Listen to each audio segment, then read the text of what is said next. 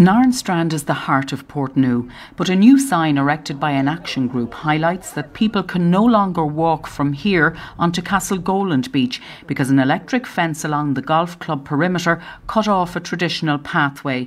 Round the other side of the club, they say a locked gate blocks another public right of way. It's something that we're growing up with, and for that to be taken away from us, certainly mixed emotions about that, sad, but wouldn't like to see something like that would be the future. And the reason I'm standing up is to protect it for the generations to come. The group has no issue with golf club members, but want its owners, Narin Acquisitions, to restore access. Narin Acquisitions say they restricted access due to a number of recent incidents on health and safety grounds, citing an increase in non-golfers crossing the course, horses and camper vans. They also claim that the council say there's no recorded right of way through the course and that they've offered to buy or lease adjoining property to create direct access to the beach for the community. But the group claim the land is not for sale and one right of way is recorded. Vehicular access, which is the main access and the most used one, is on the public record. But the two pedestrian rights of way aren't recorded, which is typical, but they're evidenced by the usage.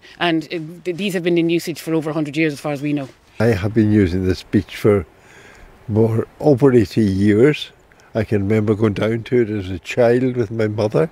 Never been an issue. It's part of our natural amenity and we're all being deprived of it. So to be honest, you're afraid it would fracture a community.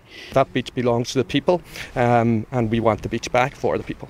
Donegal County Council says it can't comment on an ongoing planning enforcement case. The group is urging it to act decisively and soon. Eileen Magner, RTE News, Portnoo.